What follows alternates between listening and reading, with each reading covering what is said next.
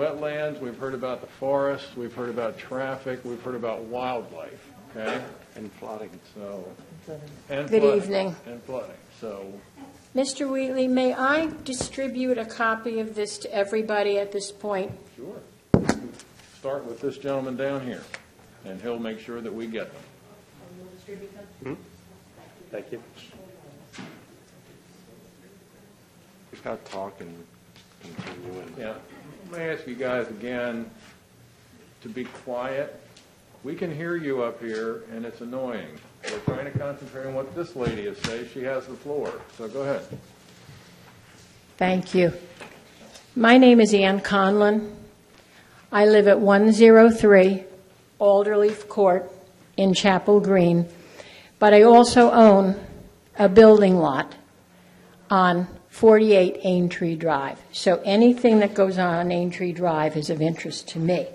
Now, I've just distributed to you kind of a time frame that's going to work with the report that I have. And I've headed it, is Mr. James McCulley's report outdated? And I heard Mr. McCulley's presentation earlier, and I also heard, Mr. Wheatley, your questions to him regarding the confusing changes. Did you hear our attorney confirm the discussion that took place? Did you hear our attorney? Okay, well, I'm going to give you 3 minutes to do this, okay? Because we've been down this road before, and we understand what your concern is. So, begin. Okay.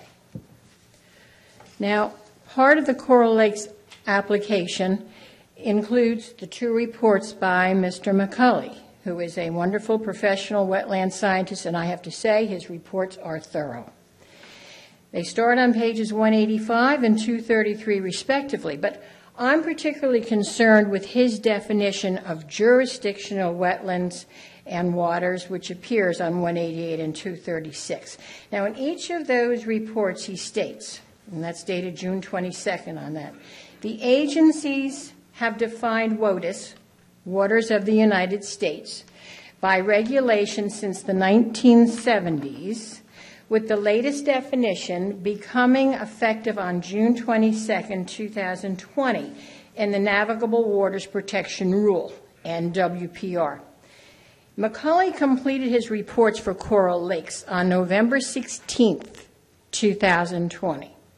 Now, 8 months later, you'll see there, August 4th, 2021, in the Federal Register, to do 137 pages, a notice appeared indicating that something McCulley had based his reports on, the Navigable Waters Protection Rule, was about to be revised. Whoops.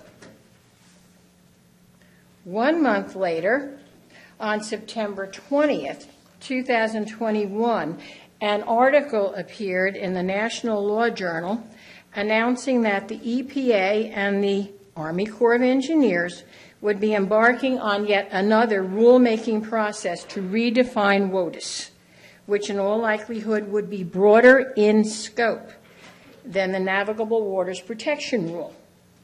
2 months later, November 18th, 2021, the Environmental Protection Agency, in a document called Current Implementation of Waters of the United States, announced that they would be putting back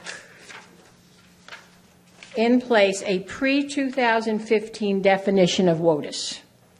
They have invited stakeholders to submit comments up until February 7th of this year.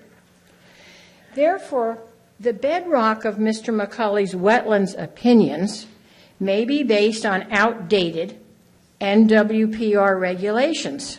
And since the EPA and Army Corps of Engineers are in the process of changing the NWPR, wouldn't it be better to wait for these changes to become effective, especially as they may apply to jurisdictional waters and wetlands? And with this in mind, I just encourage you to consider delaying making a decision on this application tonight, and I thank you for your time.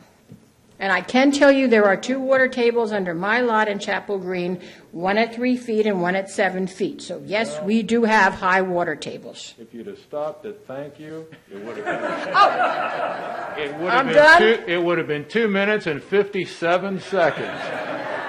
But you just had to get that last 10 seconds in. I'm a woman, it's what we do. Oh, my goodness. Well, you did it very well. Thank you. We appreciate your comments. Thank you. Okay.